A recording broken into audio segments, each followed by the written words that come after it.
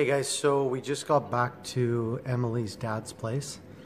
We're going to be here for just a couple days, and then I got to fly out of the country and then fly back in to renew my visa.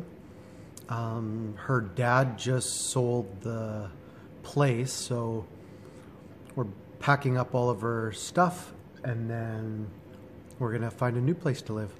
New adventure. It's exciting times.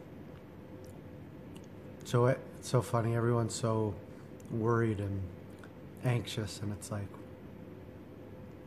life just happens as it does. It just happens.